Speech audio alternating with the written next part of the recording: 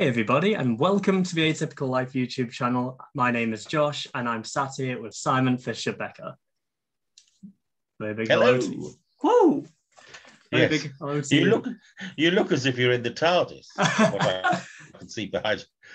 Oh, special camera trickery, just because where I'm sitting right now looks like a submarine, basically. It doesn't look very appealing behind me. And I can see I've got a whacking great big hole in my ego wall. It's a great ego wall, though. Yeah, I had to take a picture down, and the screw that I had in the wall came out.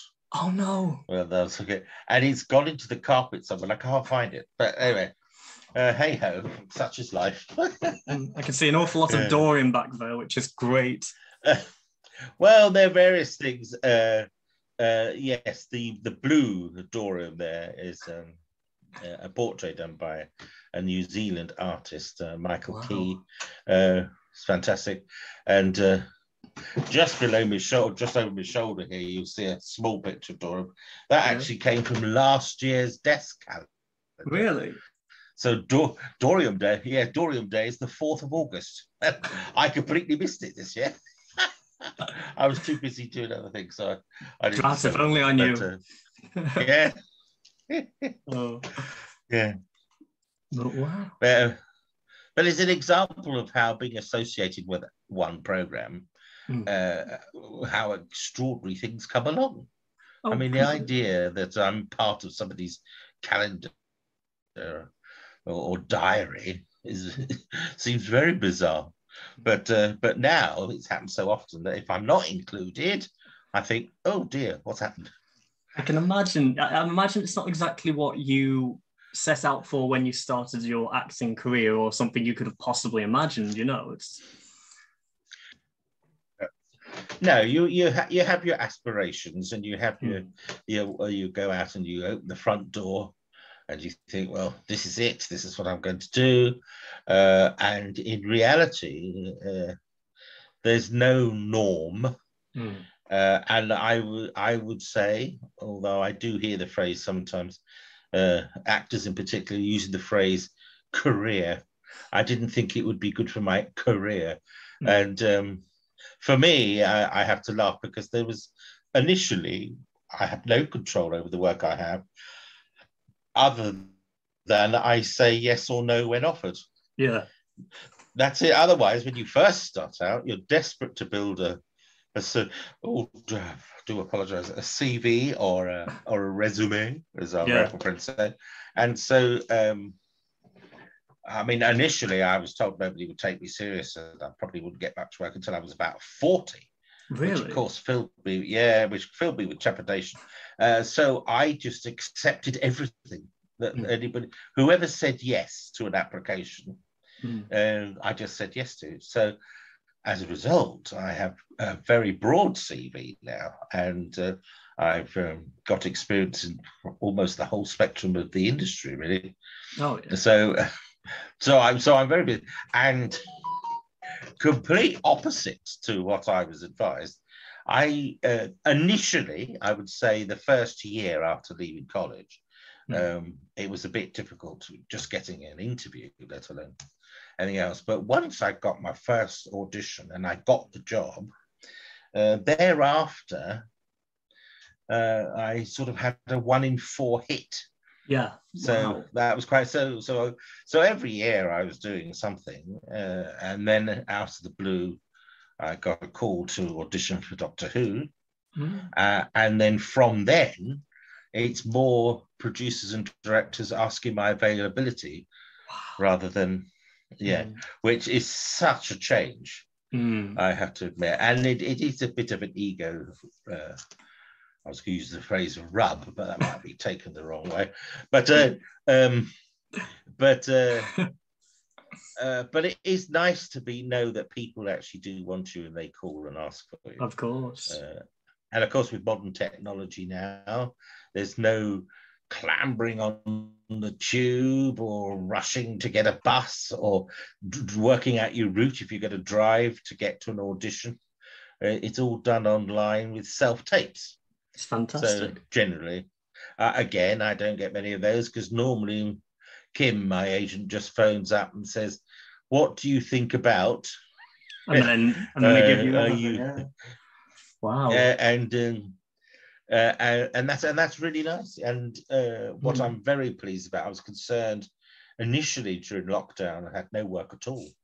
All my income streams sort of stopped, and there was this panic, thinking, "Blimey!" And also, I was one of the very many thousands of people who didn't qualify for any government support, any scheme whatsoever. So that clenched the buttocks as well, or the sphincter, and so you don't know what to do. And it did take me right back to when I first started out. There was this terrible, desperate feeling of, where's the next job coming from? Is another job going to come along? So, but I'm pleased to say that things have kick-started themselves again. Oh, thank you. But during lockdown, I found other things to do. I got more and more audio work. Yes, lovely.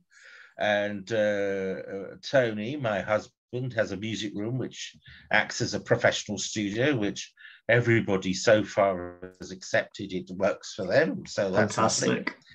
And I've got on with writing projects. So, I mean, many of the fans know I've written 2 autobiographical books of anecdotes, really, called My Dalek Has a Puncture, and my Dalek Has Another Puncture. Yeah. Just to show my so there's My Dalek Had a Puncture. Ooh. And that's My Dalek Had Another Puncture. There we go. And Let Zygons Be Zygons will be published soon. Ooh. So we're in August. It should be.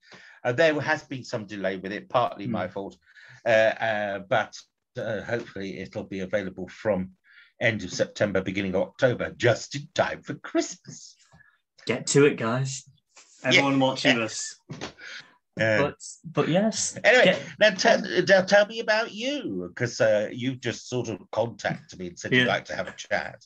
So you're based in Liverpool, is that correct? That is absolutely right. I'm based in Waterloo, which is quite near Southport, if you know where that is. Yes. So that's where I'm based, and over the course of lockdown, like you, I probably had a lot more time on my hands than I did previously, and I thought I'd give the YouTube thing a proper go. So I started off making like Doctor Who lore videos, like what happened in this obscure book in the 90s. And naturally that didn't get an awful lot of views. Why would it? But they're very, very small bits of trivia. But then I, by chance, sent an email to someone who made a Doctor Who film in the 90s because I wanted to get like a piece about them for one of those lore videos. And they ended up giving me like an hour interview. And just through that, I ended up asking more and more people and getting different people onto the channel. So now what I do right now is I'm an interview channel, really. I like to get actors on and hear about their experiences, what they think of the shows they've been in, and how did they get to that point? You know, what went into that career, be that with creatives, actors, what have you. Yeah. Yes, and we all have a similar but very different route. Yes. If that makes, because a lot of it is just sheer luck that you're in the right place at the right time. I was lucky, as I said, the first year, because before becoming a professional actor, I was in the civil service. Ooh. And a proper job that I almost died in because of the. To say it was boring is absolutely wrong, but I just knew I didn't want to be there any longer than I had to be. Yeah, it wasn't for you. It wasn't really for me, but like everything else, I enjoy what I do at any time. So I left there because there was an opportunity. They were making civil servants redundant. At the time, it wasn't called redundancy; it was called something else. But they just offered you a bag of money if you wanted to go. Really? Yeah, and so and today it would be called voluntary redundancy. And so with that bag of money, I went and did a postgraduate drama course, and then from there, I just went to the Stage and Television Today was the theatrical newspaper, and the back pages of about 7 or 8 pages, there were advertising for actors. I think today, if it was going, it'd be about half a page if you were lucky. But I used to go through things and just write off things which I was suitable, and of course it was all done with sending stamped addressed envelopes. Yeah. Oh, relics. None of them came back. None of them came back. And it was a bit soul destroying. And then suddenly I got called. I got a phone call, as I recall. Thank you for sending in your CV. Could you come and have a chat tomorrow? Oh, I can't remember. Oh yes, it was a production of Alice in Wonderland, and I was offered the Griffin. So that was yeah. So that's how it all started. And then once a job is over, you're back to where you were. Oh, yeah. There's no job now. What happens? How am I going to pay the gas bill next month? And then, but you keep on writing, and then all sorts of stipulations were put in place. In my day, you weren't allowed to work in the West End or work in certain areas if you weren't a member of Equity. Really? So, yeah, but fortunately, I had an agent. His name, he's still with us, bless him. He must be at least 205 now. But his name is Barry Stacey. And he helped young actors by getting equity contracts. Yeah. For jobs, and most of them were very run of the mill, nothing special, but it gave me my accreditation, as it were, to get into Equity, and then politics got involved, and what they called it? They used to call it.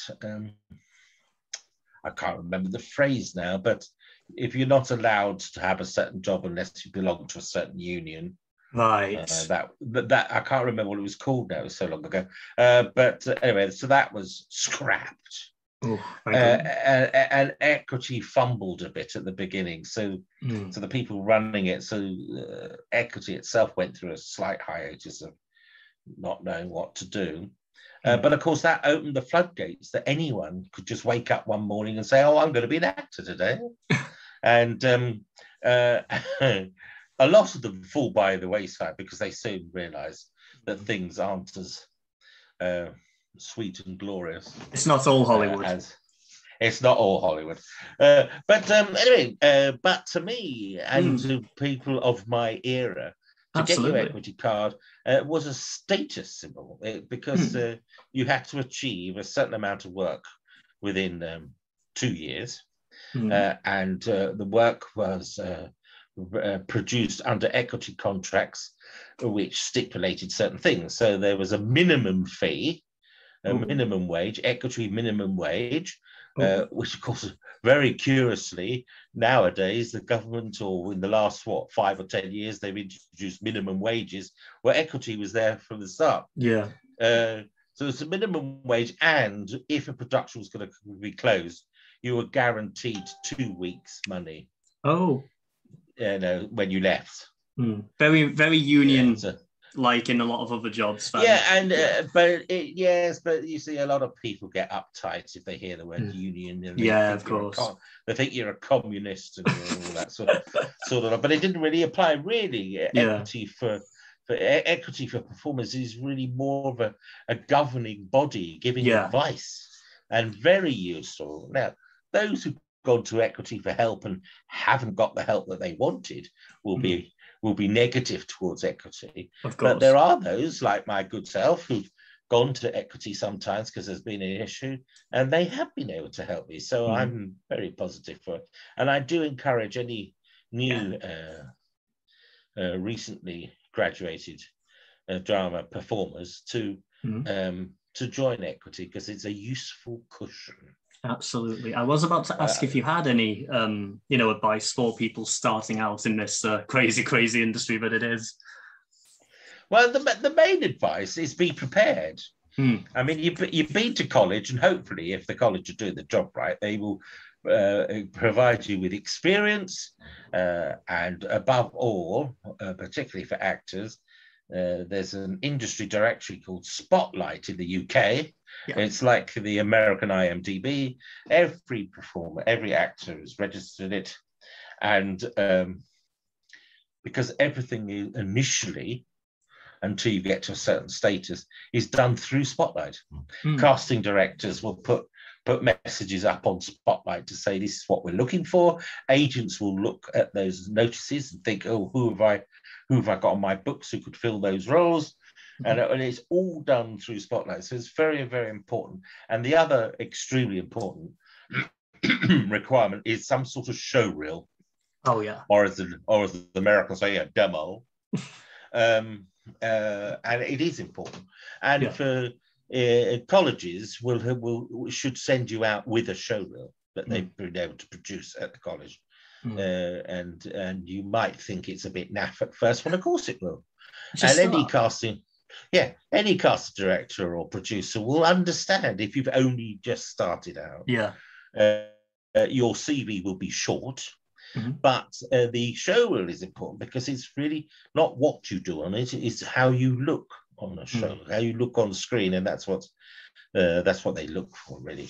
Absolutely. I'm from a media background myself, so I've done college. I'm currently finishing up uni as a media student, and the very first thing they did as one of my first units back in college, let alone anywhere else, was a show reel. Just make sure you get anything you can in there and update it.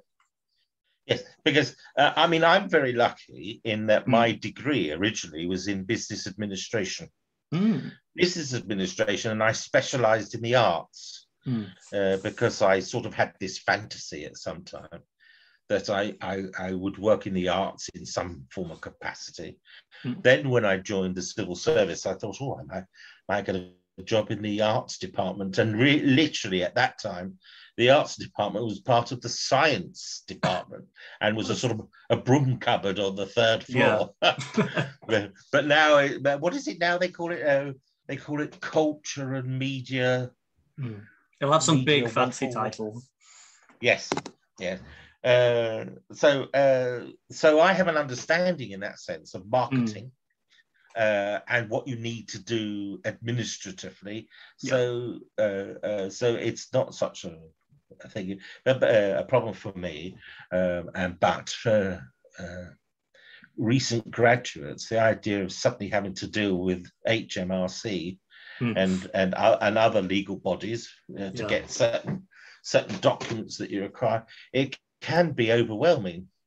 But your college should have had a unit on it, in my opinion, because I completely agree. You are being spat out, and you are just a one-person industry.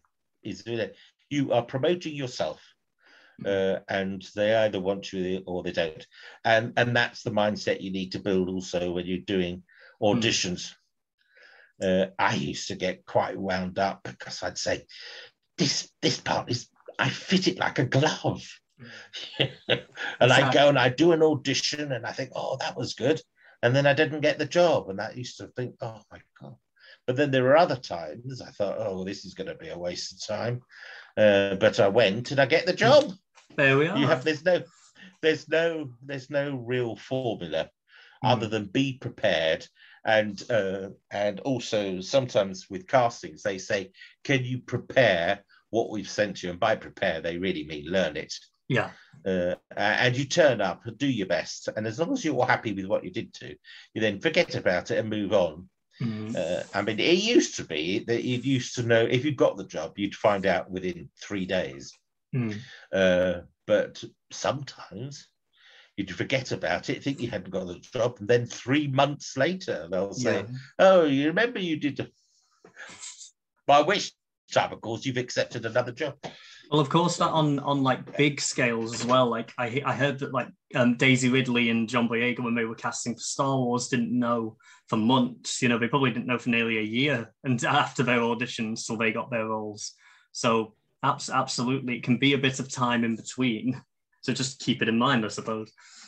Yep, absolutely. It's a funny industry, and I don't know why certain things take so long. But there are various equations that you just have to accept, and in many ways, a number of my friends and contemporaries feel that we're quite badly treated. And they get upset because they feel that they're being what's the word? Well, they're not being treated with respect. There we are. Yeah. I mean, when I first got my theatre jobs, I used to be one of maybe 6 people that they would interview, and the people I would see would be the director and the producer. Yeah, and you were paid. I was paid £7 to go to an audition. That paid for my train fare, and I had a little bit of change left over. You'd sit and have a chat. Sometimes they would ask you to read something. If it's something like a Shakespearean project, then of course they will ask you to come along with a Shakespearean speech.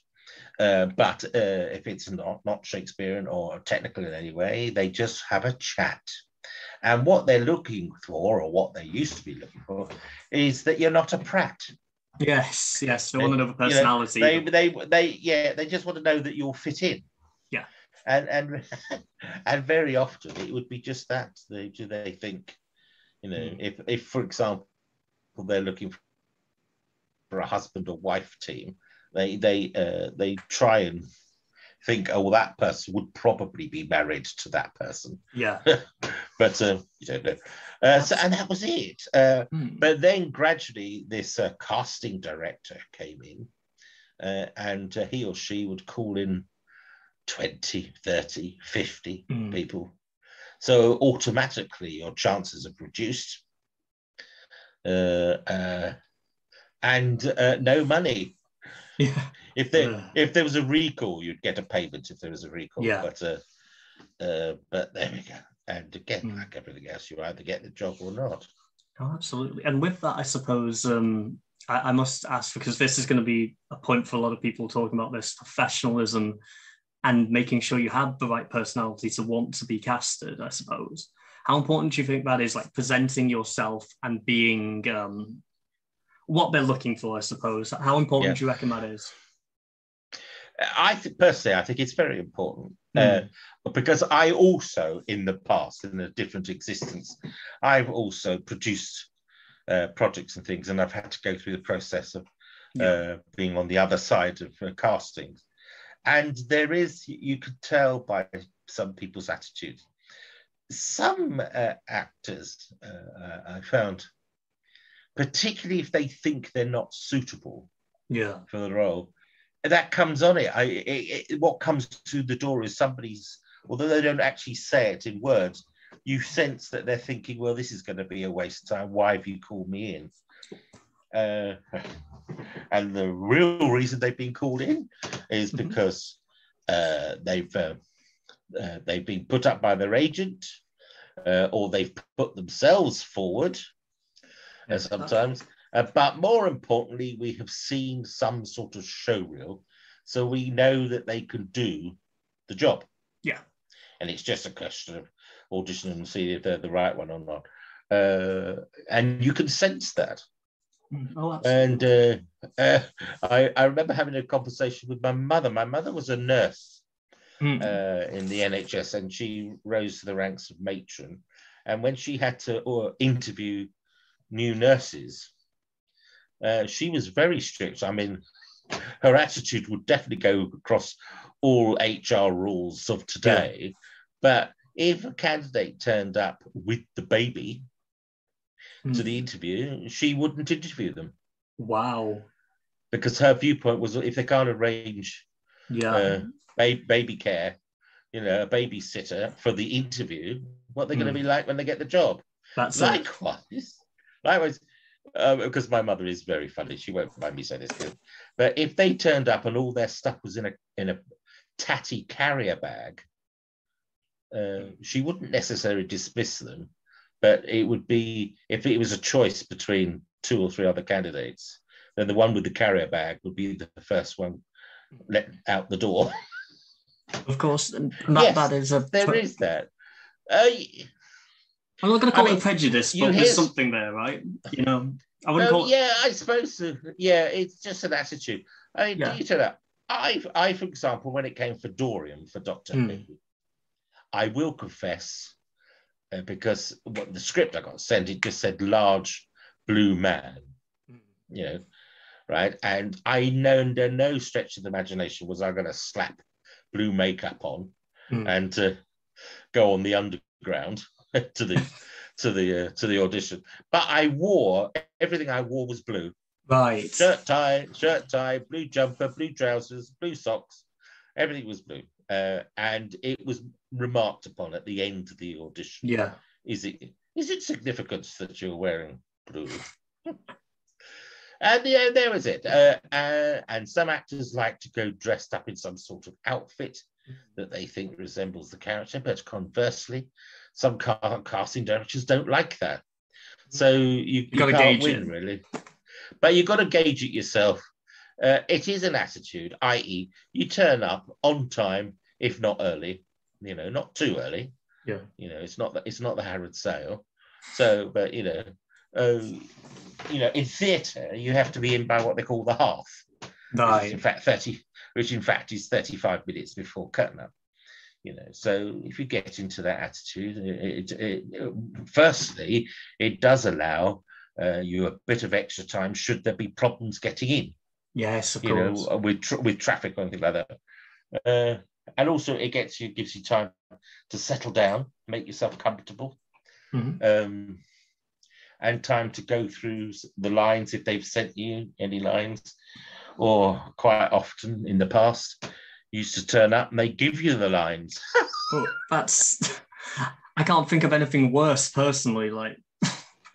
But I'm laughing at it now because I've been through it. Yes, of course. And it is very. You think, crikey, how can you do that? But once you're offered the job, every bit of stress you had in getting the job disappears immediately. Of course, celebration. Yes. But then the paranoia starts to kick in and you think, oh my God, they've offered me the job, but will I be able to do it? Will they like what I do? It sounds to me like a lot of acting is second guessing before getting the brilliance out there, I don't know. You see, then you start getting a reputation, and and I will admit, I can't.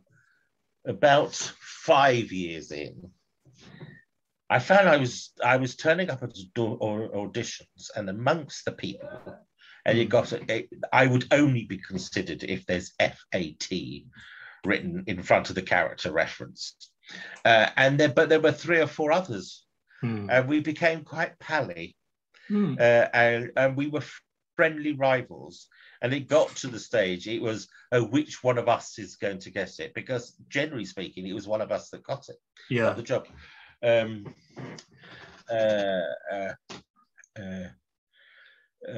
So you do get, so that actually helps in some sort of way. But yes, turn up. And whatever you do, don't give any suggestion that you actually won't be available to do the job. There we are. Yeah. No, don't give any suggestions. The reason is they've called you in because they've been told you are available. Right? Secondly, you don't want to say that you're not available, because then they won't choose you at all. And you never know, the production dates might have to change to a date that you are actually available.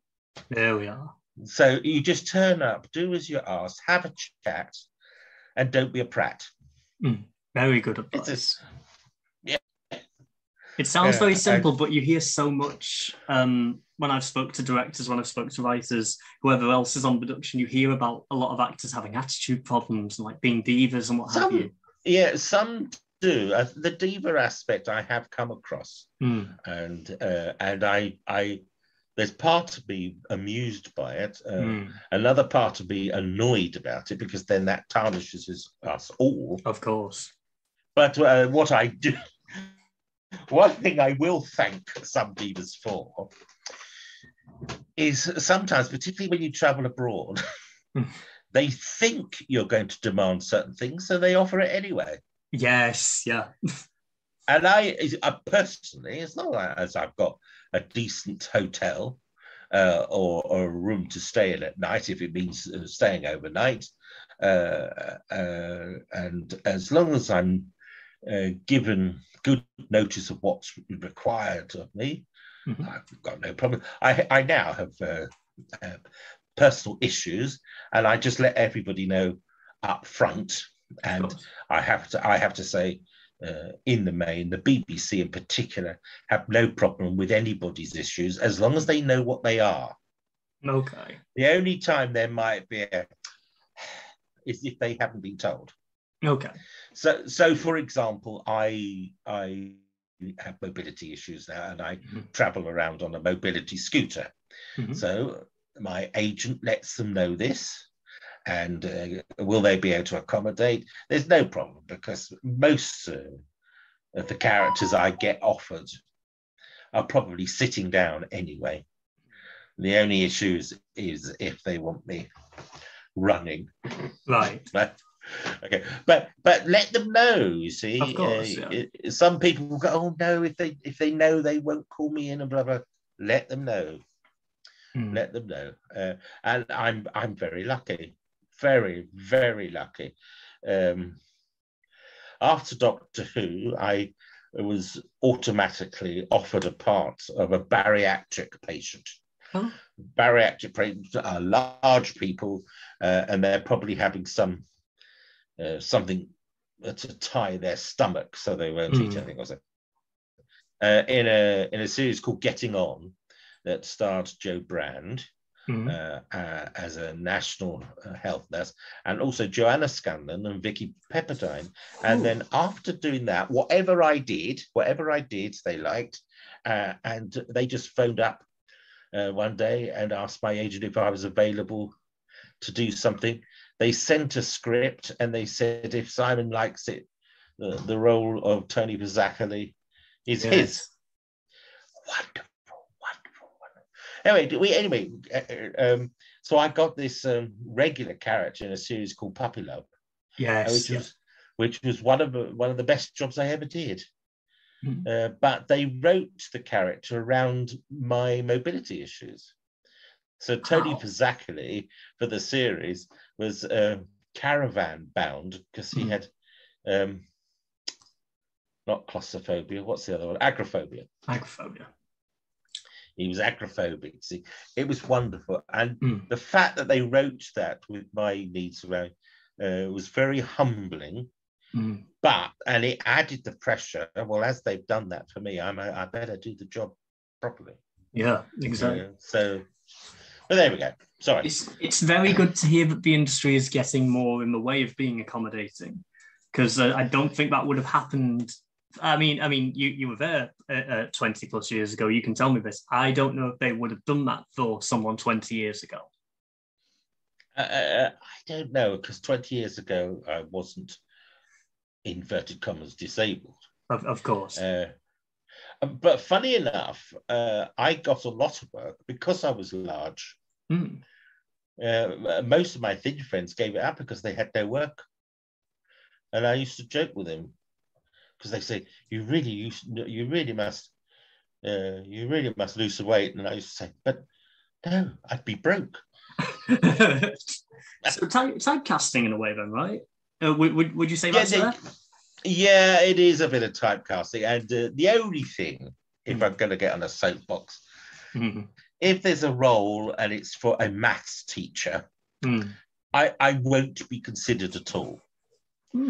But if there's a role for a fat, large, rotund maths teacher, then I'll be on the list. So that's the disappointing thing. Is and I'm just very grateful that Stephen Moffat wanted a large actor for Dorian. Otherwise, I probably wouldn't be sitting talking to you now. So that's it. But do you accept it? Do you not accept it? At the end of the day, your mortgage has to be paid. That's the governing thing. I did a little bit of when I was in my first part of uni. I did a bit of an essay on typecasting and how it actually isn't as bad for some people as it is for others, in the sense that it actually gets them more work than it would if it wasn't a thing. If that makes sense. Yeah, no, I agree. They get more work, but I would also say, as a performer, you like to stretch yourself, of course, and you like to do different things. And I'm very lucky, also, conversely, early on in my working life, one or two directors took a gamble. Yes, they liked what I did in the audition. I totally wasn't what they were thinking of originally, but they thought they'd give it a chance. And when I first started out, because of my size, I was generally considered the silly Billy, bumbling, comical character actor is what I was originally.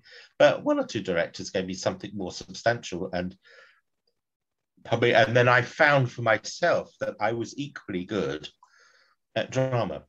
Good. Well, and tragedy. So, and that is good. So discovering that meant I was open to anything and everything. And that's why the character like Dorian was so perfect for me, because he could be very funny and very menacing at the same time. Yes. And it's great that you were given those opportunities. Well, I say typecasting can be good for people. I obviously understand that on the most part, it really isn't. But when I interviewed a bunch of people for that, and at least one person said, this is the only reason I get work. And I think that's just an interesting thing to consider, obviously. Yes, but there are lots of opportunities now. I'm very grateful that students, for their student projects, recent graduates who are producing their first major work will often contact me and ask, look, we can't offer you much money, but blah, blah, blah, blah, blah. And in the main, if they're offering me something that I've never done before, or am probably unlikely to be offered in a bigger project, then I'd go for it. So, for example, I recently did filmed something. At the moment, it's got the working title of CA Brought In, I think it's called. I don't know what the whole thing is. But it's the character I play could be seen as a sort of Bond villain. Okay. The way the dialogue was written, it could be so easily fallen into a pastiche of James Bond. It's not a James Bond project at all. No. But as I said to my agent, look, I'm never going to be offered seriously the Bond villain. So I'm going to go for it. At least I can add it to my CV. Yes. Add it to my show reel is what I'm hoping. So that if somebody is so if the production comes out as well as it promises, I can add it to my show reel. At least then I can show that I could be a Bond villain type. There we are.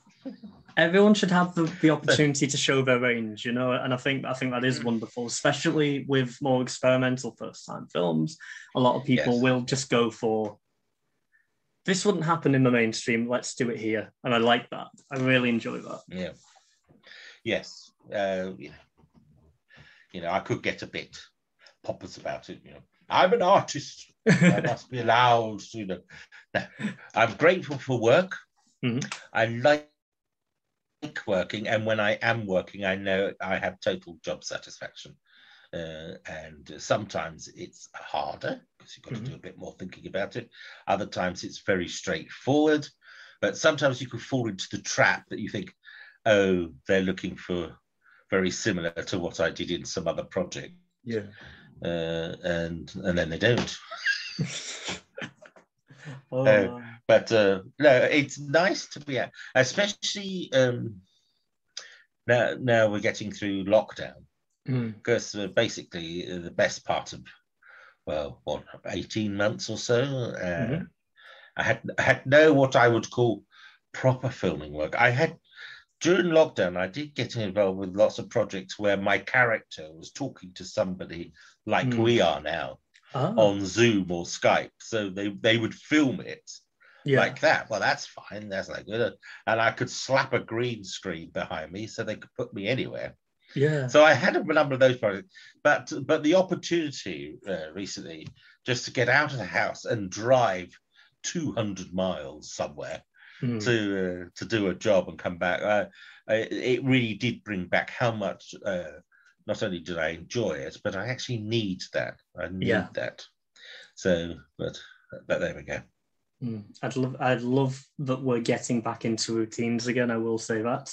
I went to my first convention again a couple of weeks back down in Devil's End, which was quite nice, and just being able to go back out and do things I was doing so regularly 2 years ago is really, really nice.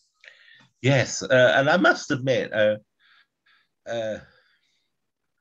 when not working, both me and Tony are quite solitary animals. We both got our own interests, which means in my case, I'm encased in my little box here, my little office, and Tony's in his music room. And as much as I've enjoyed that, what I have missed is being with. I mean, chatting to people online, excellent. Chatting to my family and my mother in particular, excellent. On with it. At least I can see her and we can chat. But it's not the same as being with them. And that registered more with me over the lockdown. Plus, what I really missed was the spontaneous lunch. Yes. You know, sometimes, particularly with filming, you go to bed thinking a car's going to pick you up at 8 o'clock in the morning, only to get a phone call at midnight to say, tomorrow's cancelled. They're going to do it next week instead. And so then you think, oh, God. And I would often phone up friends and say, oh, my day's gone pear-shaped. Are you free for lunch? And of course, I've missed that terribly. Missed that. And being with friends as well as family, but we've been with friends where you could chew the cud and just let your hair down. I think it is actually a human necessity. 100%. That's what I've learned. That's what I've learned. Also, what I have really enjoyed is having over 30 years of people telling me I don't have a proper job. You know, actors don't know what it's like to have a real job, you know, blah, blah, blah, blah. What I've really appreciated is people turning to the television. Yes. Or the radio or anything. And who are they being entertained by? Actors, dancers, musicians, anyone in the arts field. So I would argue we are now an essential industry. I would go as far as to say, outside of nurses and doctors, we've been, we as an industry, I suppose, have been the most important aspect of lockdown, really, in keeping people safe. I think so, anyway. So I'm very pleased I can stick two fingers up now. Yeah. Some of the people who criticize me. It's you wouldn't understand. Exactly. You wouldn't understand. I remember my father-in-law sort of saying, you know, you wouldn't understand, it's not a proper job. So I said to him, okay, I'm going to say to you, you've got a very comfortable job. You know, you've got a very comfortable job and you're very happy in it. Now, things change. Every Monday, you have to interview for that job. And if you pass the interview, you can carry on working for the rest of the week.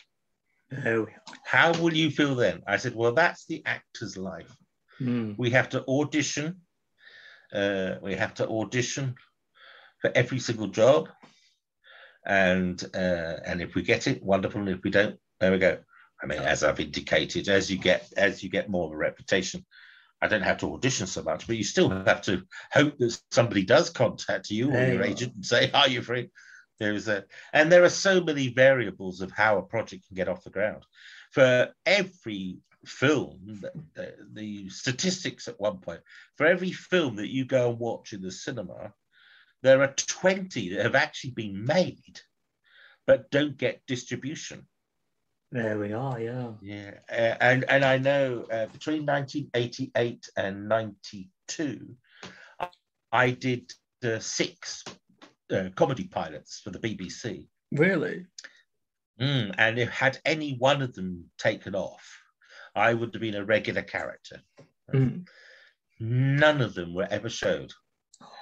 None of them. We were paid. Yeah. We were paid, and they didn't go any. And over the years, I've had a lot of work, and I sort of joke I earned a good living appearing in nothing at all. But that's another aspect that it doesn't dawn on you. It doesn't dawn on you, that sort of thing. And I'd love to hear. And there can be various reasons now, and of course, what's been thrown into the mix more recently is if you do a project with a certain actor or actress who then gets a bad reputation for something they did 30 years ago, then the instinct of the broadcasters is not to show it. There we are. So then poor you has only just started out 2 years ago, has an opportunity of being seen in something in which you could probably be, launched off into the stratosphere, right? Yeah, and it could, that's it, But it happens all the time. I mean, I'm of the era that I quote people like Elizabeth Taylor and Richard Burton, who, when you read their autobiographies, Richard Burton does say that his best stuff, his best film work, ended up on the cutting room floor. Yeah. So that's the other thing I say to young actors is, unless you do live stage work, you have no real control over your product. There we are. Yeah. Once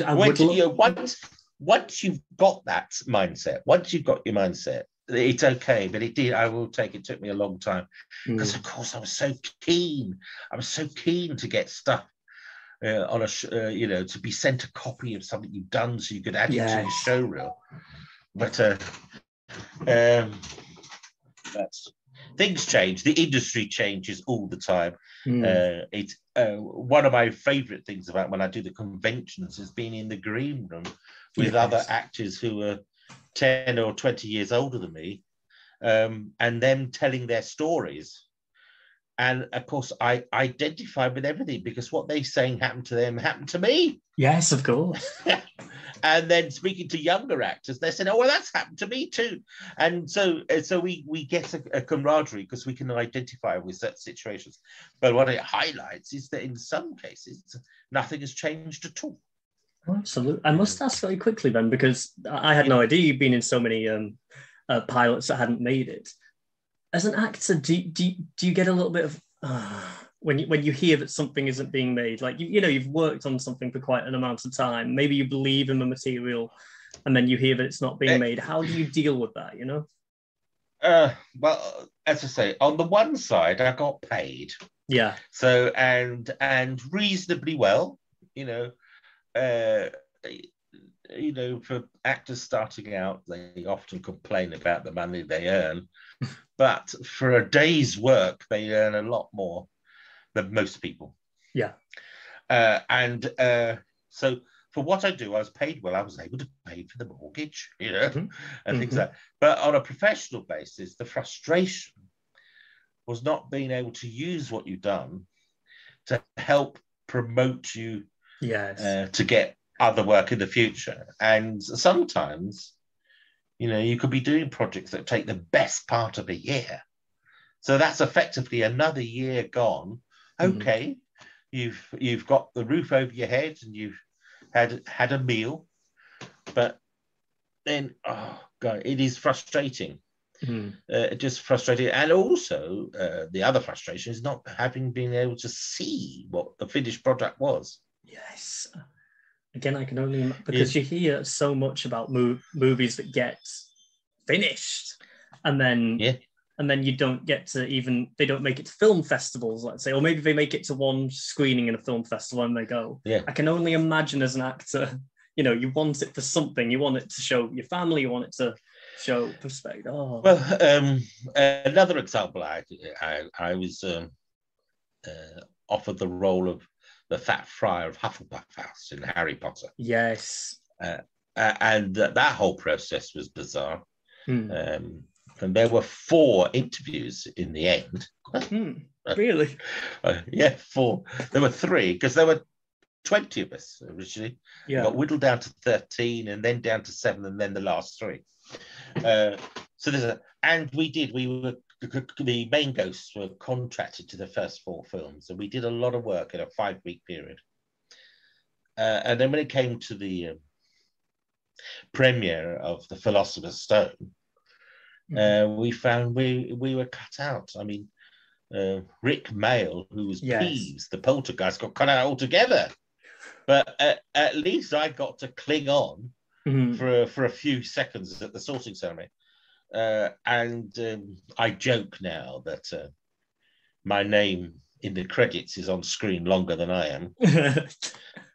But it was soul-destroying, I must admit. Of course, soul-destroying. Of course. And I will say I had a bit of a weep in the car on the way home because Harry Potter was this big thing to be associated with. And we had so much publicity beforehand that although I wasn't, under no stretch of the imagination was I going to say it was going to make me a superstar, but I did think at the time that it would elevate my status. Yeah, of course. And so that was so frustrating. But what I decided from that point was that my acting was going to be my profitable hobby. Yes. So I found other work to do, and when acting came along, I did it. And funny enough, with that mindset, for about 2 years, my hit rate rose. I got about 1 in 2 jobs because I just had this. Well, I'll do this if I get it. I get it. If I don't, doesn't matter. Yeah, it breaks her off, kind of, That's right. And then, of course, Doctor Who came along 10 years later. Anyway, no conventions were interested in me before Doctor Who, but then Doctor Who, and then, of course, through Doctor Who, Harry Potter fans spotted me. In the sense that they were, well, who is this guy? Oh, he was in Harry Potter. And what is absolutely amazing is it doesn't matter whether your role is large or small. It's just the fact you're associated with Harry Potter. Yeah. And you're in. Most of my fan mail from abroad is for Harry Potter. You must come down to a place called Ormskirk. It's quite near Southport. They've got a Harry Potter themed cafe down there that I actually work at the moment called Mandrake's, Wizarding World themed, Mandrake's, yes. Yeah. Oh, well, I must do. Yeah. So, I can't remember how this stemmed. It was the frustrations, wasn't it? Yes, of course. The frustrations of not getting to see your work. And I guess with something like that. So I heard about that with Rick Mayall, and I'm thinking, Rick Mayall's massive. Why did he not get told beforehand? You know what I'm saying? Is there not a dialogue? We did loads of stuff because at the time of filming, John Cleese was nearly headless Nick. But at the same time, he was doing his Q in James Bond. Yes, yeah. And at that time, Bond took priority over Potter. Yeah, of course. So the reason we were around for 5 weeks or so is because we were hanging around waiting for him. But in between, some of us got to do some improvisational sketches with Rick Mayall. Oh my goodness! What was that like? Absolute masterclass, really, and absolute delightful chap.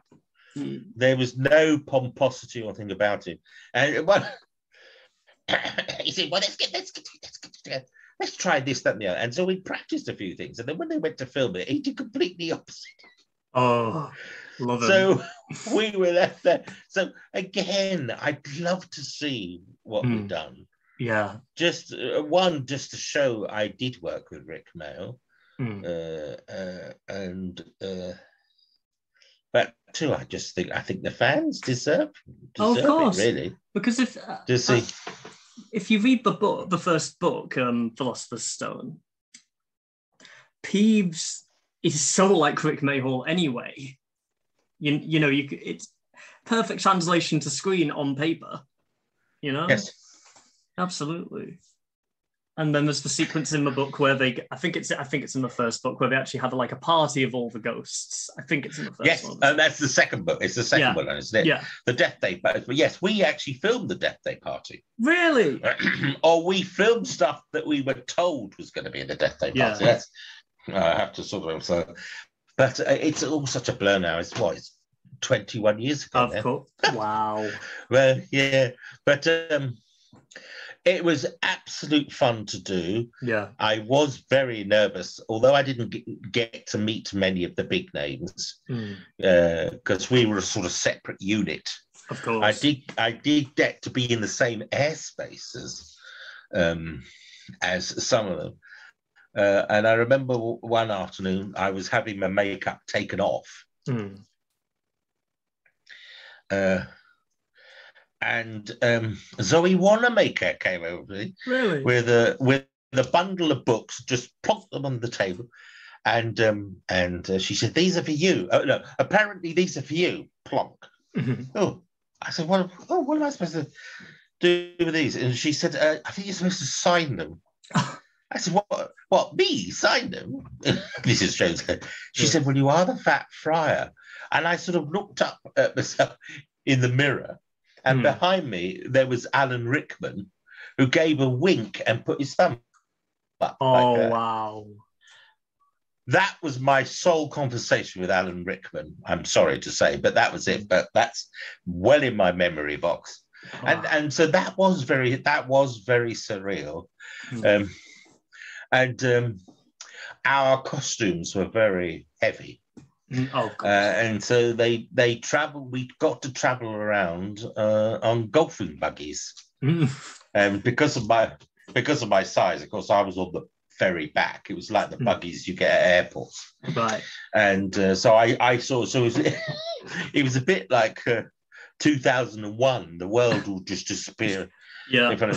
But there was we slowed down for something or other, and to my left, there was Richard Harris. Yes. There was Richard Harris as Dumbledore.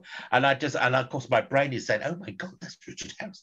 And I said, "Hello there." And he went, "Morning." And then we zoomed away again. And again, that was my sole conversation with Richard Harris. But it would have been nice to have been had an opportunity if it, just to sort of spend a little more time with them. I think the fans agree. I really do. I mean, I've been very fortunate that I've done stage work with some of the good and the great. And there were opportunities to sort of get to meet them properly. And I've been lucky. I was in a Christmas special of a series called Vicious with Ian McKellen and Derek Jacobi, yes, and Francis de la Tour. It was and Marcia Warren.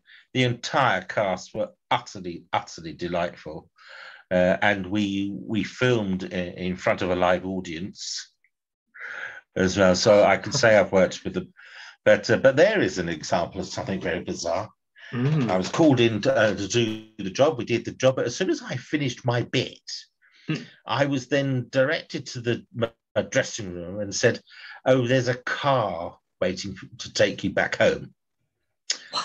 And I said, "Oh, is there not a end of show party or anything?" And I was told, I don't know. All I've been told is you can't keep the car waiting." Uh-huh. So I left, and I really regret that. Because it would have been lovely to have had a proper chat. I mean, Derek Jacobi was the first. No, Marcia Warren was the first. I passed her walking to the set, and she said, "I'm so pleased to meet you." Oh. I'd never met her in my life. I'd only seen her on stage work and, of course, on telly. So and then I turn the corner, and there's Derek Jacobi sitting on the sofa, which is part of the main set of this. Yeah. And of course, I mean, he got up very slowly. He put his hand out, and he said, and he just said, "Hello, I'm Derek." Oh. Yeah. And then right from behind me, there was, "And I am you." I would have. Yeah. Wow. Yeah. And then I just found myself saying, "Oh, well, I'm Simon, and I'm the voice behind the door," because my bit was being heard behind the door. Yeah. With Francis de la Tour, and then the director was Ed By, and he said, "Yes, hello, Simon. I can introduce you to your door." So we got to the, and we opened it, and as we opened it, there was Francis de la Tour, who, I have to say, utterly delightful. She could see I was a bit frail on my pins, and she mothered me. And she made sure that I had a proper chair to sit on and things like that. And I just found myself saying, no, this isn't right. It's me who should be, carrying to you, and she said, "Nonsense." She said, "Nonsense." And they were all perfect examples of people who you could imagine be very deepish, and in fact have such a huge portfolio of work, you would understand it. Utterly delightful, no nonsense, down to earth. And I remember coming back because we had a rehearsal. That was the rehearsal day. Then on the day of the filming, Ian McKellen was very concerned that I managed to negotiate the giant electric cables. And it's because, and absolutely divine. And again, I just so wish I had an opportunity to have had a proper conversation, or even just be in the green room with them and listen to their stories. But there we go. That's a lovey's life. Again, there's a difference between knowing someone in a professional sense and knowing them after the job is done, I can imagine. But there's not a lot of time to go, "I love you in this." Yeah. Oh no. I've developed not a skill, but I've developed a method of mentioning something that someone was in, rather than actually saying, "Oh, I loved you in this," just happen to mention it. And of course, meeting the Doctor Who actors who I watched as a child, Colin Spaull, Fraser Hines. It's absolutely unbelievable. Unbelievable. And so this is when I say to drama students, is you never know, you're an audition away from something rather special happening. Agreed. And of course, for me, what I didn't realize was the spin-offs of Doctor Who. Was the sci-fi convention. And then from the sci-fi conventions, or at these conventions, you get to do what they call panels. And then from that, I was able to develop a one-man show. And I was lucky that Dan Grubb from Fantastic Books Publishing happened to be in the audience one day, and he says, "You have to put this in book form." And so that's where the books came from. That's where the books came from. So thank you, Dan, for turning up that night. I mean, it was just extraordinary. I must very quickly ask then. This is only a quick thing. Obviously, they're called Daleks, right? Well, they got the name Dalek in the title. Did you have to talk to the BBC about that first, or anything like that? Well, I did. I tried to talk to various people, and I got no real response. and somebody said to me, just go ahead with it. If they're really upset, they'll contact you. Yeah. So that's what I've done. And I'm sure there must be, because the publishers would have checked and double checked. Of course. And triple checked, because they don't want to get into the realms of litigation or anything. So in that sense, I was concerned at first. But I recommend, if you want to know how those titles came up, that you read the first book. There we are. Great little preview for you. Read it. A little tweak there. Read the first book. Yes, but and then from that, of course, I got people writing to me and asking me questions, because the nature of my one-man play is that I sort of tell my story, with other anecdotes, you see, and afterwards in the bar, a lot of the audience would stay behind and say things like, when you said ... that reminded me, and then they start going on about a similar story that they had, and then a lot of people write to me, and they and some of them ask the same question, and I thought, well, I can't answer them all individually, so that's when I started doing my vlogs. Yes. So I got myself a YouTube channel, and I started doing the vlogs, and that's been a blessing in disguise. Having done my vlogs, then speed forward. I was invited to be I can't think of an occasional panelist on a show called The Legend That's the Traveling TARDIS, that is based in Florida. And so there's that. I then was invited as a guest on a show called the No Name Trivia Show, which is based in Australia. Long story short there, one of the co-hosts for that no longer does it because he's got other commitments. So I was asked by the main host if I would join as a co-host. Wow. So I'm now a co-host of that. And I also contribute every week with a section called Simon Says. Right, and the No Name Trivia Show says it's governed by a letter of the week or a number. So recently we had the letter V. So my Simon Says just talks briefly about 2 or 3 things that start with the letter V. And I try and find collective nouns beginning with the letter V, which was a challenge. And then from that, the Legend of the Traveling TARDIS noticed the Simon Says vlogs and asked if I would do one for them. So I now do Simon Says Sci-Fi. So for them, and they're on a YouTube channel now. So it's all developed from there. And all of this, by the way, I will be putting in the description of this video that you are all watching right now. So Simon's channel will be there.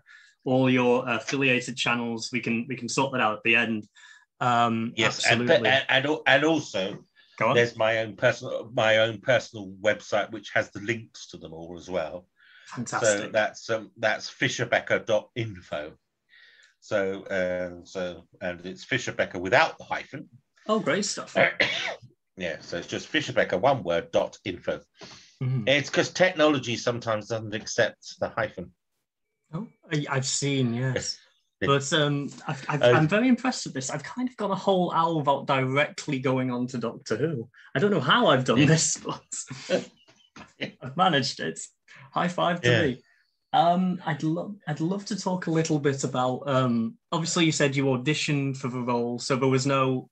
Moffat didn't write this character with you in mind, I'd imagine. Then it was up until Doctor Who, I had to audition from everything, whether it was for a half day in a corporate video or a 3-month tour in a play.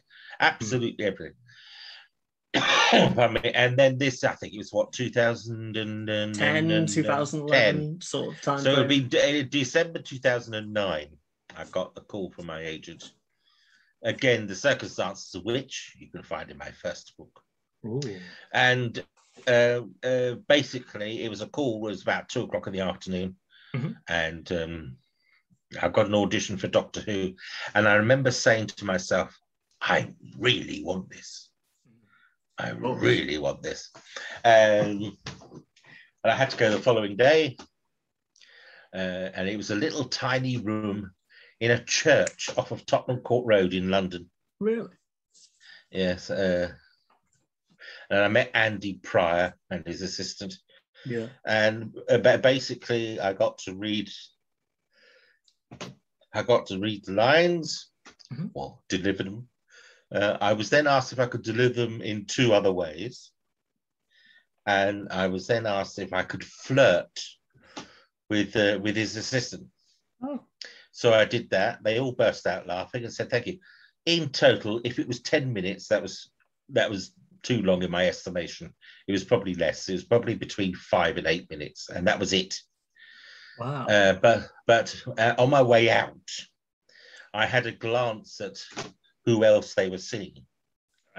So anyway, so I saw this list, and the other guys are very capable and very, very good actors. And I left thinking, although I felt I did a good audition, they were the people I had to beat. Right.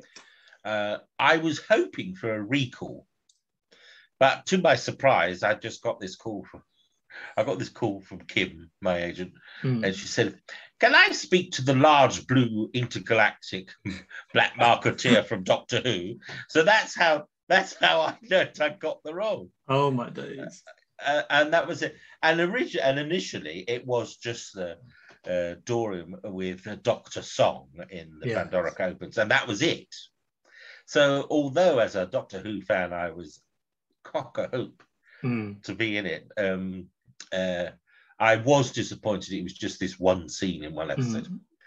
But then, exactly a year later, I was called back and to do A Good Man Goes to War. And then I found Matt Smith welcomed me with open arms and gave me a big hug. And saying something along the lines of, "I knew you'd be back." And the child inside me was going, "Oh my God, the Doctor is hugging me." Oh, it's so interesting hearing all of this. Oh, yeah. So then we filmed all that, and then we did that, and about a month later, my agent called me again, and she said, "Well, I don't know what you're doing, but they want you back." and I thought, well, thanks for the confidence build there, my agent. Yeah, and of course, in the storyline, Dorium has a debt. Yes. And of course, at the end of Good Man Goes to War, Dorium loses his head. So that's what I thought, oh, well, that's the end of Dorium. So I initially thought it was going to be a backstory. But it wasn't. It was the wonderful, wonderful wedding of River Song, where Dorium ends up with his head in a box.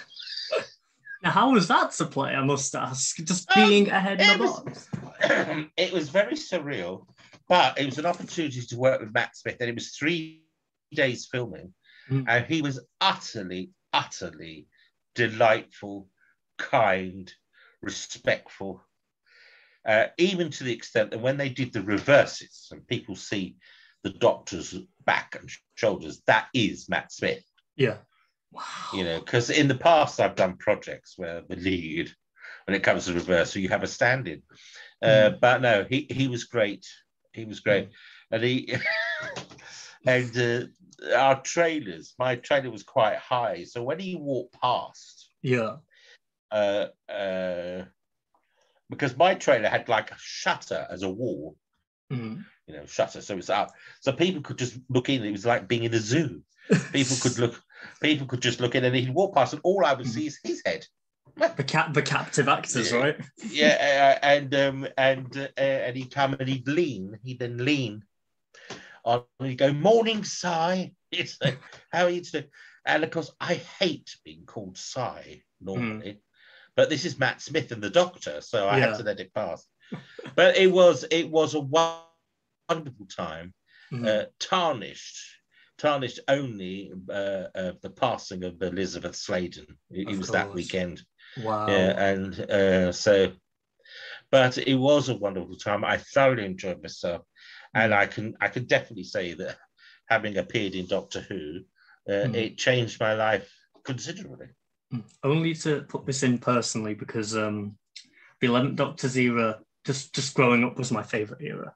Absolutely was, and so was that season. And this, I hope this doesn't age anything you tell me, but I was 12 when that episode came out, when I was watching it, and I have to say, Good Man Goes to War at that time was probably one of my favourite episodes. I still say that Series 6 was an excellent series. It was the series that was also criticised because a lot of people complained they didn't understand it. And so when people used to say that to me at conventions, I used to say, well, ask your 6-year-old daughter, she understands. There you go. That's it. I feel like a lot of that era is down to adults didn't get it, but kids loved it, And the whole on the River Song, the Wedding of River Song, how it all got put together, I think is a work of genius, really. And I get very upset when I hear people criticize Stephen Moffat's writing, because for me, Dorian, he couldn't have put together a better. I couldn't have written it better for myself. Yeah, it was excellent.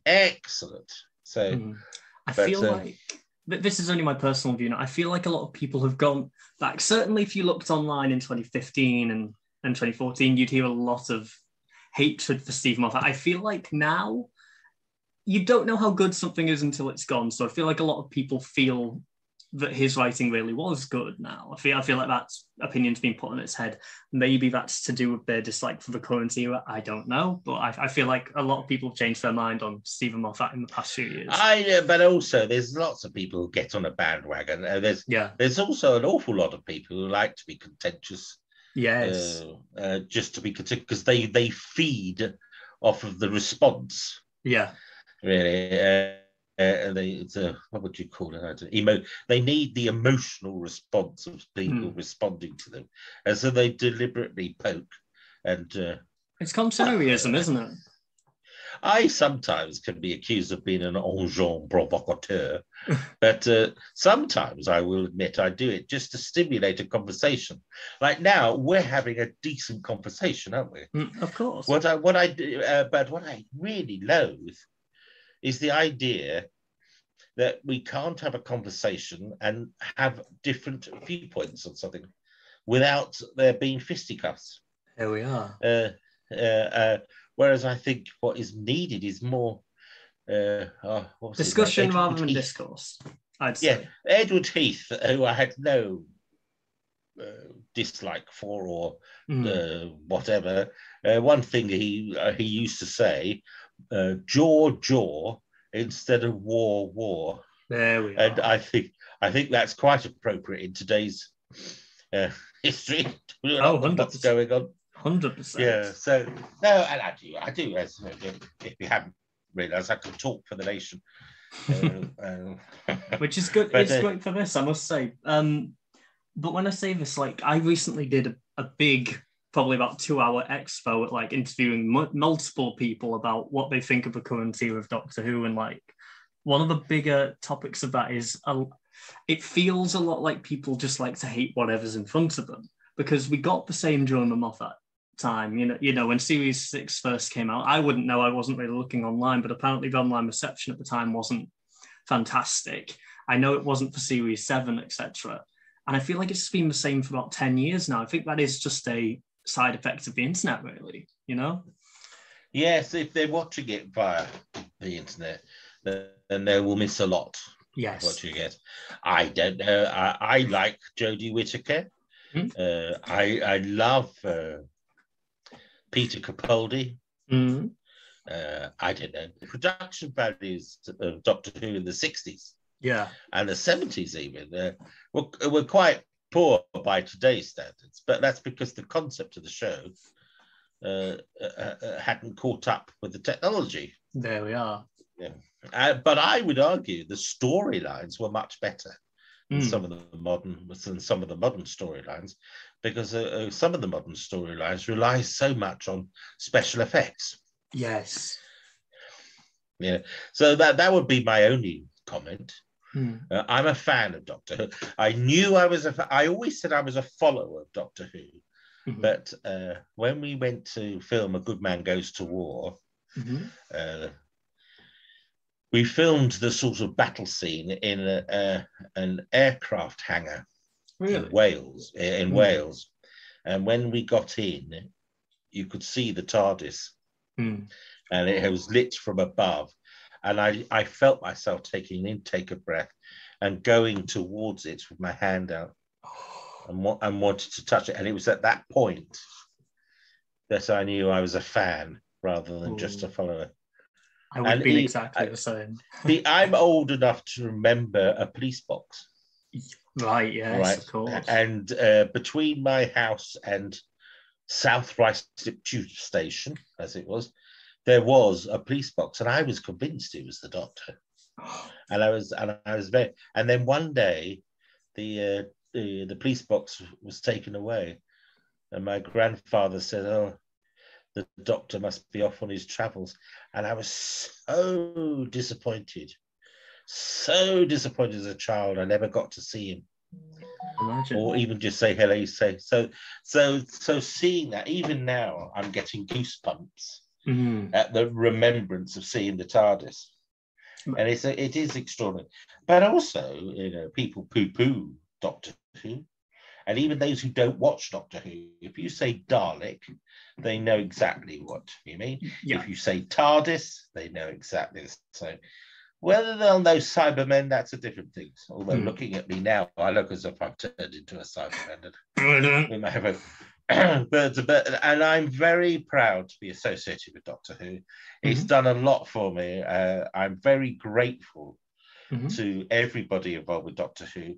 I'm particularly grateful to Matt Smith because he was so kind and approachable, and there was no nonsense, and we had a good laugh. And I just pray there's an opportunity to work with him again. So maybe in audio one day, maybe in Big Finish one day, who knows?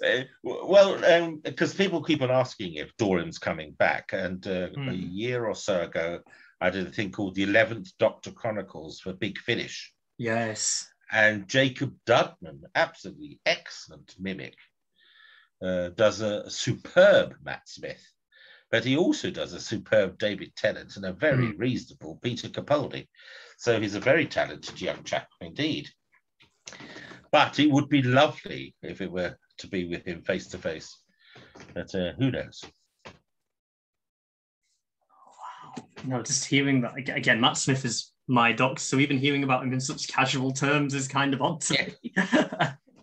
Oh, but yes, working in the people I've interviewed previously and spoke with previously, I've never really had anyone who worked on the modern show. So just hearing about this quite interestingly, because they used to talk about, they get their rehearsal time and they had very, very snappy shooting days. In the classic series, it would be quite tight and they wouldn't really have time to be in awe of it. It sounds to me like you actually had the time there to take it in and enjoy it. How is it for you in terms of being on a BBC production? Well, I'm very lucky that over the years, the BBC have offered me work. I would say the majority of my work has been with the BBC, television-wise. But being asked to be in Doctor Who was something special. And of course, the first thing I didn't get to see the Doctor at all. It was just the wonderful Alex Kingston as Dr. Sob. Yeah. It was just remarkable. And it was very surreal. That's all I could say. Very surreal. So everything passed in a sort of as if I was dreaming it. Yeah. So it wasn't until I got asked back to do A Good Man Goes to War that I could actually really appreciate it more. That, oh my God, I'm one of only a few actors now who's going to do 2 episodes. And in the end, I did 3. And then I did the prequel for A Good Man Goes to War. And IMDb classes that as a separate episode. So as far as IMDb is concerned, I've done 4 episodes. Wow. And then, very bizarrely, there was what was it? Pointless. Yes. There's the quiz game show, Pointless. Yeah, game show. And one of the questions was, Can you name actors who've both been both in Doctor Who and Harry Potter? And of course, I was one of the pointless ones because nobody could think of my name because nobody outside of sci-fi knows who the hell I am. I was going to say, being an answer on pointless, I don't know if I'd be if I'd be thrilled or if I'd be. I don't know, but it's certainly an interesting thing to say that you're an answer on pointless, isn't it? Well, and it is very strange. And then on the TV guide, one time he looked up and it had Doctor Who starring Matt Smith and Simon Fisher-Becker. Oh. That was, I thought, oh, wow. Wow. So I took a quick photo of that. That stays forever, that does. Wow. Yeah. But I've had because of Doctor Who, I've had an opportunity to do lots of stuff. Yeah. And including working in America. Very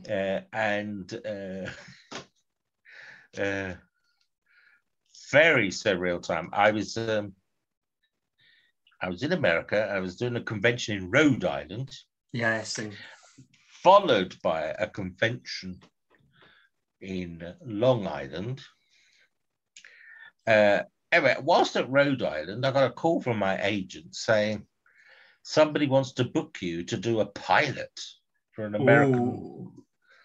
I said when, and the date was the dates were the Monday and Tuesday and Wednesday after I did Long Island, which meant I had to stay on.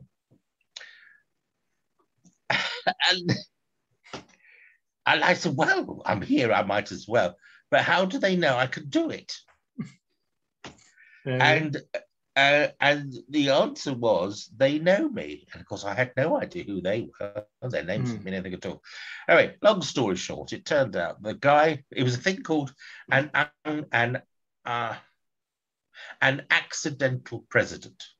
Cool. And the character I was to play was a vice president. Okay. And the actor playing the vice president died. Oh my days. And filming was due, studios booked and venues booked and everything.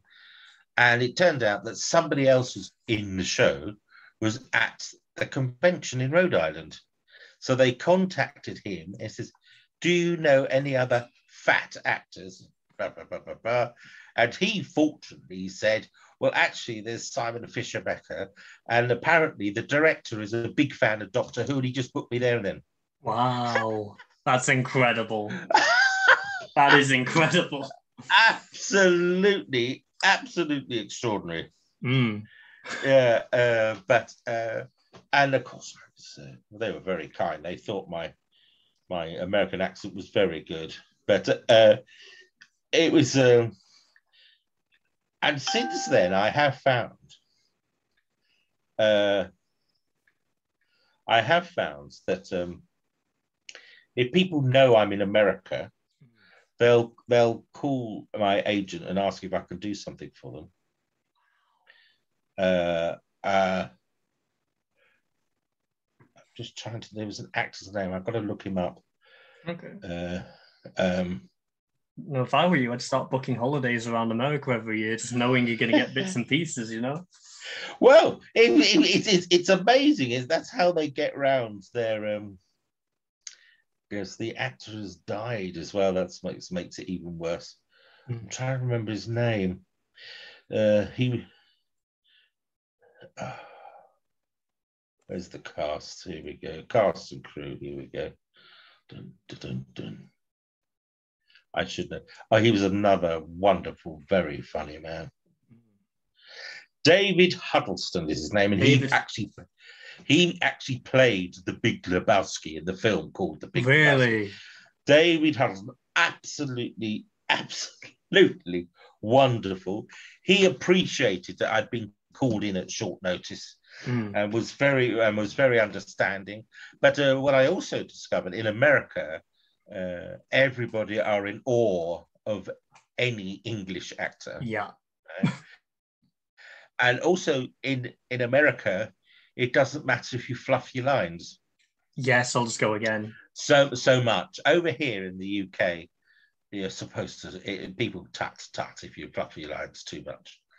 But so that's an example of things that happen. Also, I get invited because the Americans in particular love my voice. So I have been invited to go over just to give talks. And one engagement was, I said, well, what is it you'd like me to talk about? Oh, we don't care what you talk about. We just love your voice. They're very blunt in America as well. They'll just say, well, we don't know. Yeah, we'll do it. Don't care what you talk about. We just love your voice. Yeah. And then one of the most bizarre things, I was invited over. I was paid for a whole week, right, to go to Tulsa. And the actual job itself was just one afternoon. Really? And it was to open a vodka bar. Right. And as someone who's TT, that was somewhat ironic. But it was it was extraordinary. That's all I'm saying. Wow. Yeah, just and so this gives the impression that I have a wonderful, glamorous lifestyle. And some people think I earn the same sort of money that Matt Smith does. I just say I only wish. We all wish that. But, yeah. But that can get me into awkward situations as well. Because people think I now earn a lot of money. I am. How can I say this on air without upsetting somebody? I won't name any names, but I had two friends, and I'm saying had because they're no longer friends. But both of them independently asked me if I could pay their mortgage. And the first time it happened, I thought it was just a friend having difficulty paying, 1 month's mortgage. But no, they wanted me to pay it off. And then a second one comes along and asks exactly the same thing. What? And I'm trying to explain to them, I haven't got that sort of money to pay off a whole mortgage.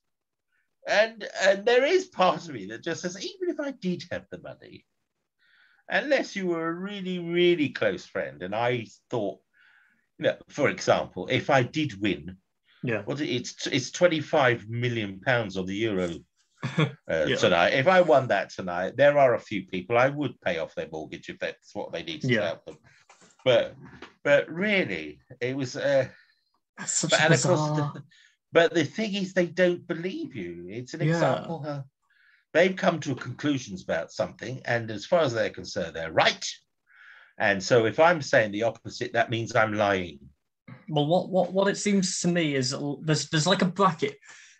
Because you've been involved in Doctor Who, you're in a certain bracket of celebrity, right? And then there's the brackets who make the big money.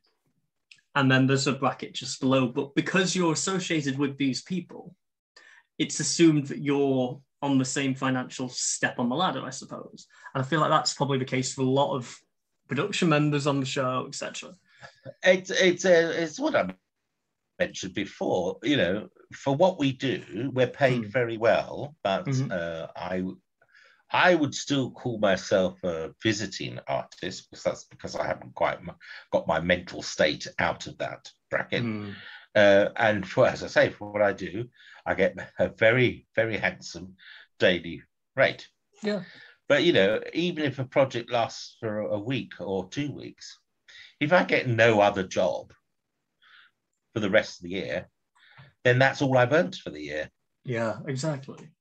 But some people don't seem to take that on board, and especially when they read in The Sun, the Sun newspaper, of course, which is the font of all knowledge,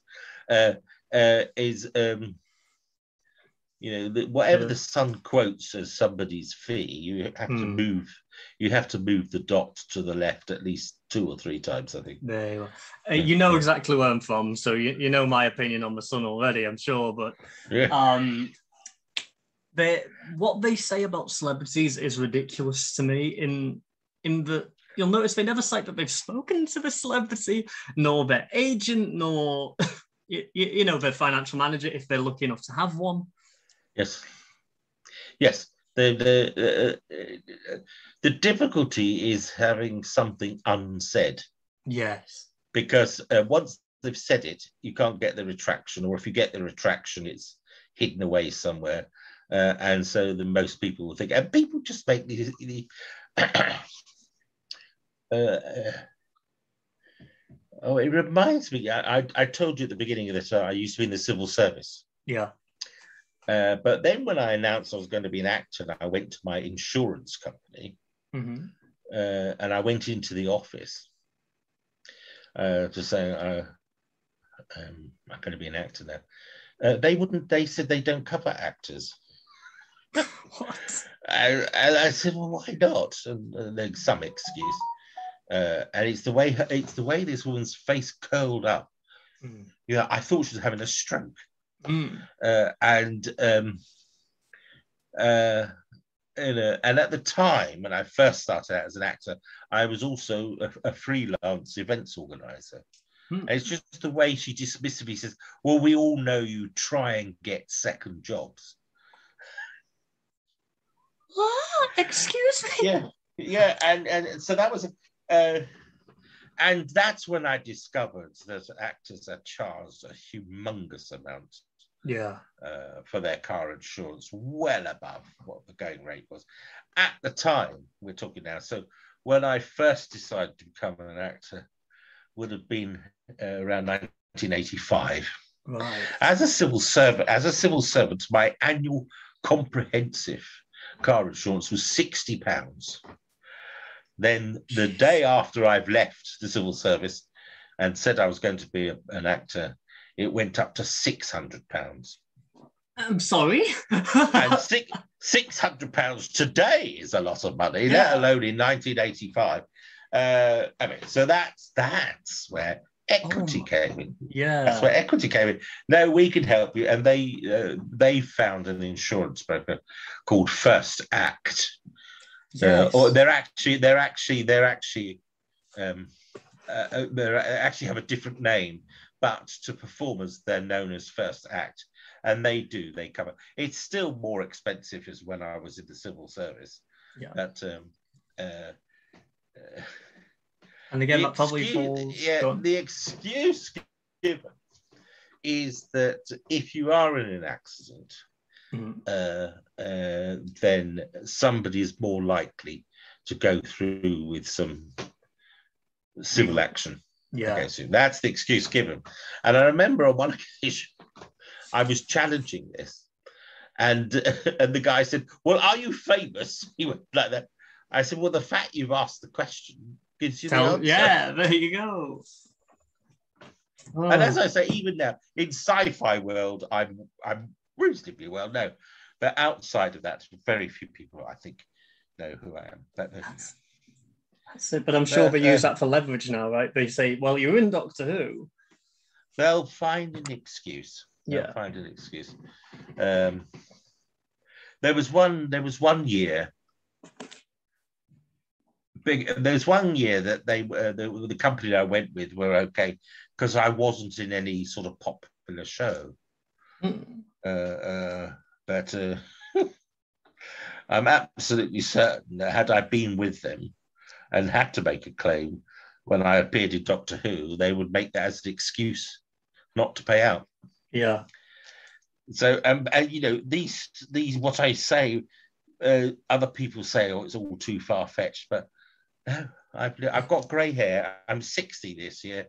I've lived through it all. Yeah, exactly. Lived through it all. And lived through the era of the check is in the post. There's people today who don't even know what a checkbook is. But nowadays you get I'll pay you in exposure instead of check is in the post. When you start out, right? It all depends what you want to agree to. But at the end of the day, you've got to be able to pay for your shopping when you go down to the supermarket. You've got to pay for either your rent or your mortgage. And so it is very interesting that when it comes to cost cutting at productions, you'll find the main ones who are affected are the actors. 100%. Yeah, and are the actors. But there we go. But it's not a proper job, so why should you be upset? Anyone who hasn't really tried it properly doesn't really understand, because people just think, there are people who think if I'm in a film for 10 minutes, it only took me 10 minutes to film. There are some people I've had conversations with that they disagree that we have royalties. I don't get royalties. I do my job and that's it. I get paid for it. And I said, yes, you get paid for a whole year's salary. I also very tongue-in-cheek have another viewpoint of it. It's because I wasn't paid the going rates at the time. So the royalties are really just catch up. Exactly. There's many ways you can look at it, you know? Yeah. But I would agree, it's my chosen profession. I had some understanding of what the issues would be, but it's not until you actually experience it that a friend of mine, he was a stuntman, and he was involved. He had a very serious accident on set, and what was very, very appalling was the production company, before he left hospital, had removed, well, before the end of the day, had removed all his stuff from the hotel he was staying in. Really? Yeah, but fortunately, the star of the show, who I won't name, was very honourable and said, if they didn't, seat this guy properly, he would no longer continue. Very good. But why does it need someone like that to say something like that? So those sort of cost-cutting things are appalling. Alas, the stuntman has died since. He had died of cancer. But there is, and over the years, there are some of us, everybody. I think every person I've spoken to in the green room will tell you of a time that they never got paid. Yeah. Or they were told they were paid and they've just forgotten. Oh my God. That does how I've heard of that happening a lot in the industry. Yeah, geez. Dear, yeah. Or they've not paid the amount that was agreed to. Yeah, that was another one. It's not so easy now, I must admit, with my agent. When she tells me I've been offered a job, she then tells me by forwarding all the emails that she's had. Yeah. From the production company, so I can see up front exactly what's going on. There we go. That's so getting an agent obviously really does help that. But having an agent is very useful, because some production companies won't deal with the talent, is their phrase. But also at least the agent can sort of talk and iron out some issues which could be contentious. But in my case, though, I can't see what the contention would be. A lot of actors obviously go in to try and understand all that themselves, and people can govern themselves in that sense, obviously. But probably when you're starting out, you do need someone helping you out, or you are going to get ripped off because you're not going to know the ropes. And that's where equity comes in. Yes, because they offer free legal advice. And if they feel you've got a case, they will follow it through for you. But what I also recommend to any actor, particularly when starting out, if you can arrange with your agent that you could sit in the office or even try and work in the office for, say, a month, right? You'll have a total understanding of how everything works. Because a lot of you hear lots of actors saying, I don't know why my agent didn't put me up for XYZ. Yeah. Where the reality is he or she probably did put you up, but the casting director didn't call you in. There we are. There we go. And they can phone and say, oh, why didn't you call in so and so? But casting agents don't like that conversation. They'll just say, you've sent in, these are who we've chosen. And also what I learned is that they have the first they're the first filter. They'll call in 50 people, but they only put 10 people forward. So I didn't know that until I worked in the office. So that was something I learned.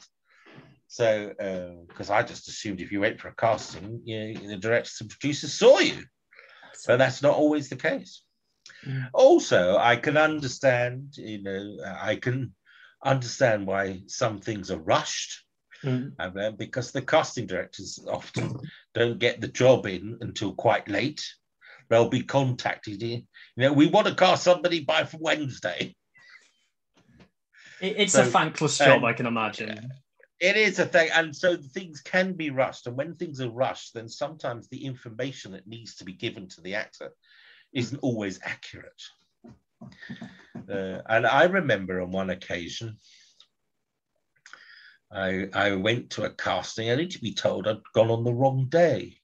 Oh. No, you should have come in yesterday. Right? I said, no. Here we go. And fortunately, I printed off the email I got from Kim, and and it included all the correspondence from the casting director. Yeah. And I said, well, here, this is the date that you told my agent I should come in. Absolute no apology. Oh. But they did the casting, and I didn't get the job because I was a day too late. Didn't get the job, but there was no apology. They wouldn't think to, would they? Because that would have meant they're wrong, And I know 2 or 3 actors who said they were upset because they were sent to the wrong casting agent.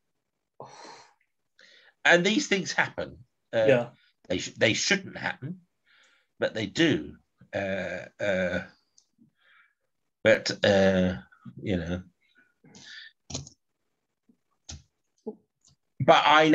I'm older and I've lived through it all. I just say it's part of the job.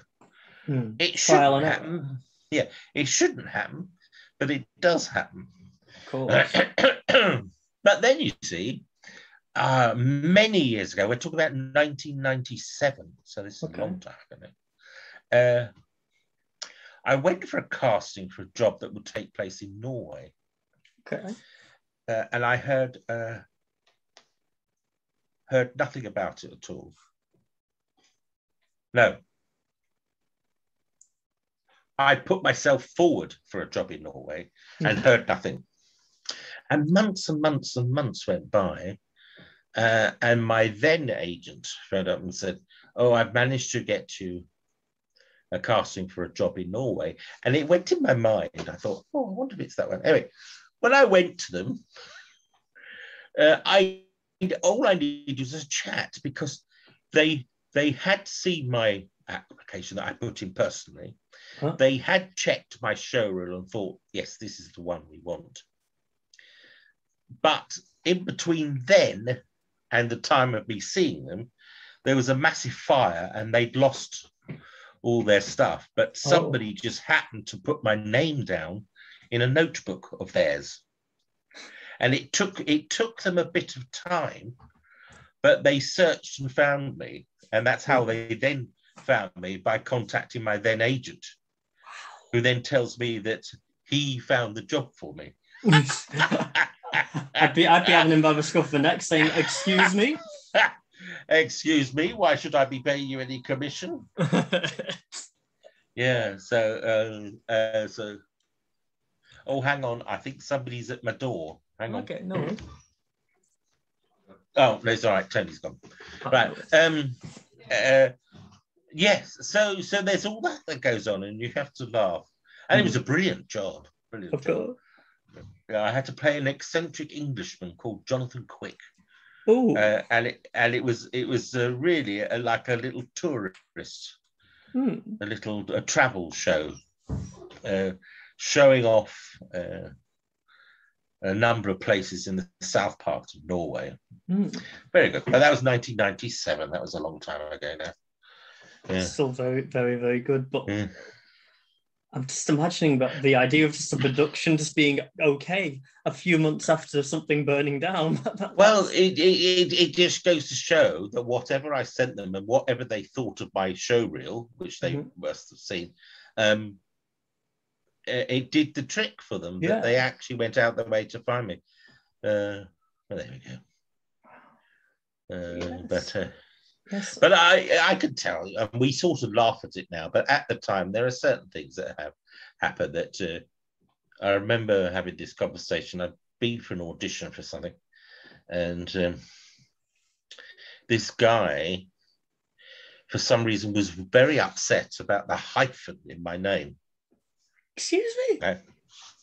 He said, you're not going to get very far with these double-barreled names. Clearly chip on the shoulder, right? I said, oh, thank you. And I said to him, I'll have to discuss it with Helen Bonham Carter and Tim Pickett-Smith. But it did irritate me. But and I did, when I first joined Equity, I thought I would go in as Simon Fisher, right? But there was already a Simon Fisher. That's generally the case, isn't it? Yeah. And there was also a Simon Becker. And I said to Equity, so if I just stick to my real name, Simon Fisher-Becker with a hyphen, is that okay? And they said, fine. And so that's really why I kept it. Yeah. But and then I get variants of the name all the time. Some people call me Becker Fisher or Fishbeck. That'd be a great social media handle. Fishbeck. Fishbeck. But Ian McNeice, who played Winston Churchill in Doctor Who, and of course is Bert Large in Doc Martin. That's right. Both of us were invited to a student function. And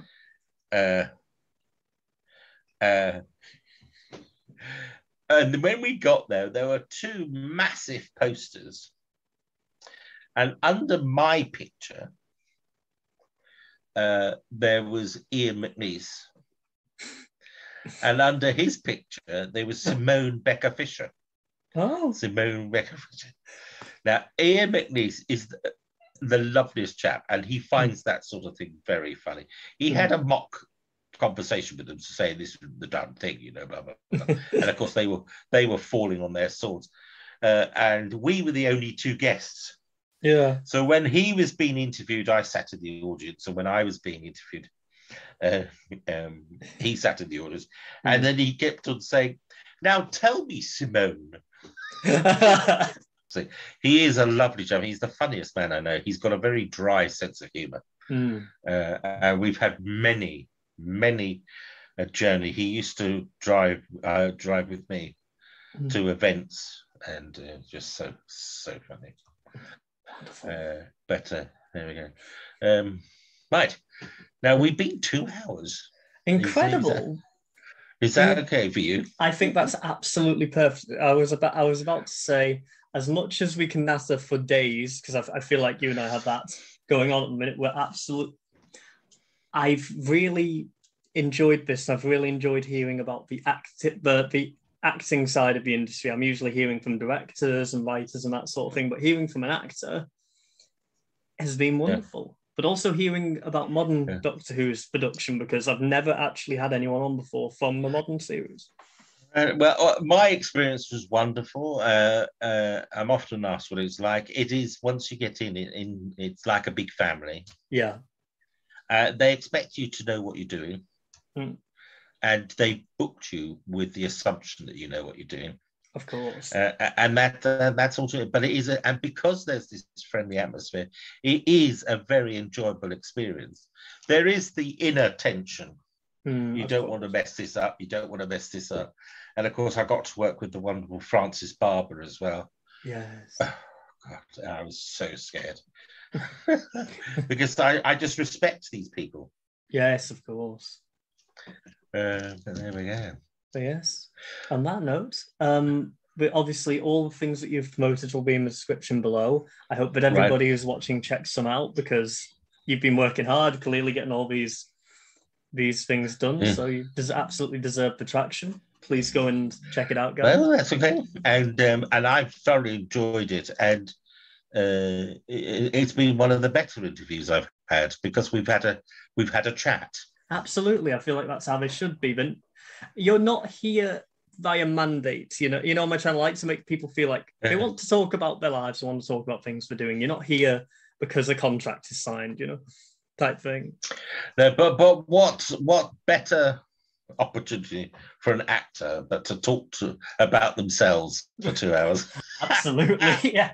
But yes, Yeah. thank you so much, and have a wonderful day, Simon. Thank you. Okay, thank you.